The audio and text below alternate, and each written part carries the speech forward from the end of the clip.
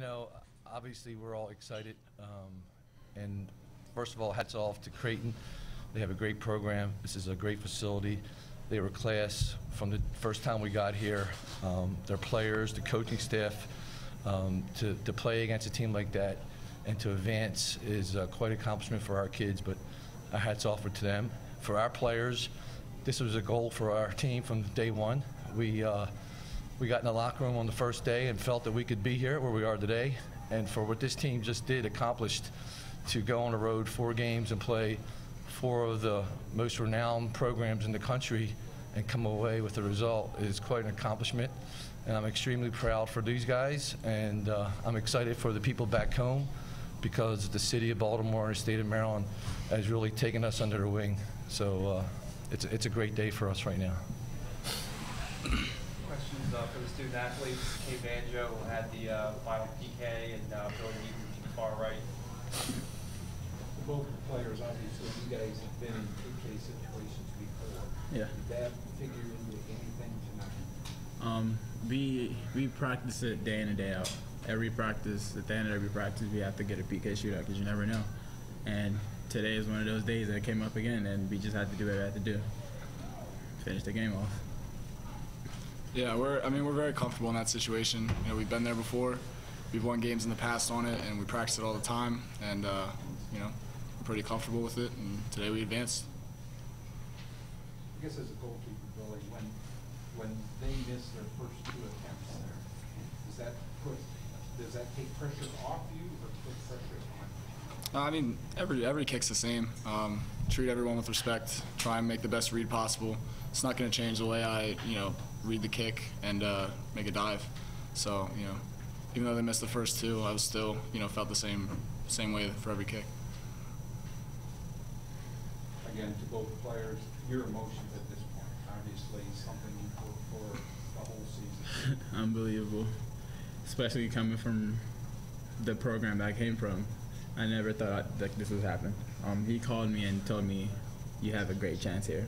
And here I am, and I'm very, very thankful for that. Very. Obviously, we're all, very excited with the situation, but like I've said before, we feel like we belong here. We feel like we're a team that belongs at this level. And, biggest thing, we started saying as soon as the game was over, we aren't done yet. We got more work to do, and we're confident going into the Final Four. Okay, it looked like that match was between 2 teams that were pretty evenly matched. As a player out there, did you get that sense? Yeah, it was going to be a tough match. We knew that coming in. I mean, obviously both teams wants to advance, and we're going to do whatever we have to do, whether it's fight, play dirty, whatever you have to do to win, And it clearly showed out there, clearly going to the PKs, and we came out victorious, and that's what we asked for. You guys really ratcheted the pressure up that first overtime. It seemed like they did the same thing the second overtime. Is that a case where both teams are just trying to hang on and look for an opening? Or? It's at that point in the game, you've spent a lot of energy in the game, and you just have to pick and choose when you go. They had a good 10 minutes free, and so do we. So that's how the game goes. It goes both ways.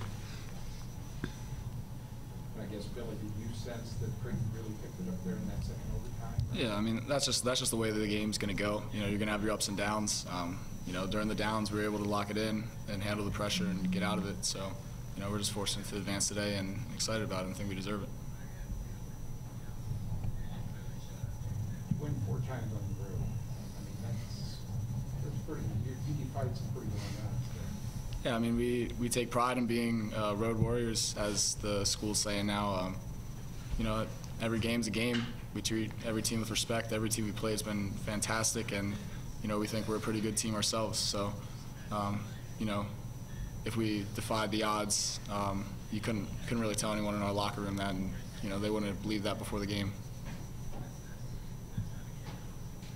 Anything else for players? Okay. Anything else for Coach Kareem? Sure. Yes, we go. Yeah. Okay. Thanks. I guess from your vantage point, just how evenly matched were these teams? They were extremely evenly matched. I thought offensively they had 2 strikers who were really good. And I think what really helped us was the games that we played the last 2 weeks.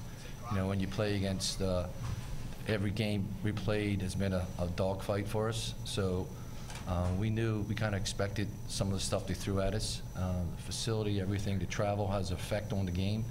But I thought the game was actually pretty even. I thought the first half, the ebb and flow, they had opportunities, but so did we. And I thought, like you said, the overtime, the first overtime, we really took it to them. And then the second overtime, we were kind of holding on. But I think that happens at this time of the year. You're not going to get one team really dominate the other.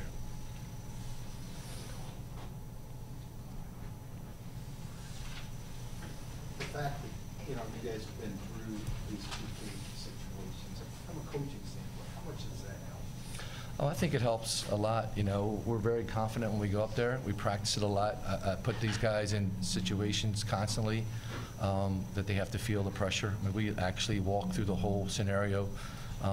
You know, because I do believe that people can go up and hit penalty kicks, but when you have to take that long walk from half field and the crowd's cheering and there's a lot more pressure. And I've known guys, like today, Creighton was the guy that missed for us. He hasn't missed yet. And he hasn't missed in one practice. He hasn't missed.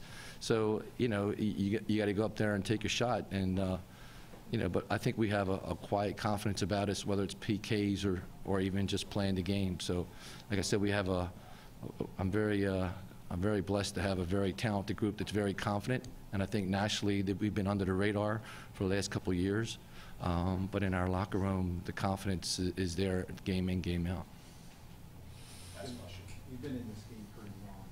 I guess to do what you guys have done, just kind of put it in perspective. I can't really put it into words. I've been in the game a long time. I won a national championship at the professional level. To do this with this group of players, you know, I think we believed all along that we can do it, but I think, you know, everyone else doubted us across the country, and it's unbelievably special, and I can't probably put it into words, but when you've been doing this for 24 years and your dream is to get to the Final Four, and now it's there, you know, the dream's not ending, and that's why I call us a team of destiny, because I think we were destined to be here. Thanks, Coach. Thank you.